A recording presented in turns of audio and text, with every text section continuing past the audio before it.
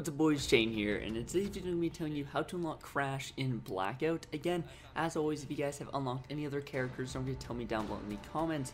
And if you guys are looking to check out other character unlocks, don't forget to check out that playlist on my channel, as I'm compiling sort of a glossary of all the character unlocks you can get in Blackout.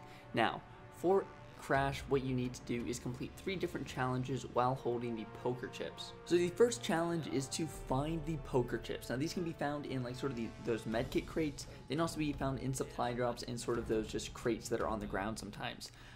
And these poker chips, you pick them up, keep them in your inventory, and then you have to complete 2 challenges in addition to finishing the match with the poker chips in the inventory. So the first one is end the match with 15 healing items in your inventory. So these will likely be easiest with bandages, so just hold like 10 bandages and then maybe 5 medkits. I would carry some extra though, because you might need to use some at the end in order to place in the top 3, which is the second part of the challenge. So end the match with 15 healing items in the inventory, place in the top 3, and finish the match with poker chips in your inventory, and you will unlock Crash. Tell me what you guys think about this down below in the comment section. If you guys are new here, don't forget to subscribe, because at 10k subscribers I will be doing a Black Ops Pass giveaway. But again boys, that's it for this video guys. Thanks for watching, and I'll see you guys next time.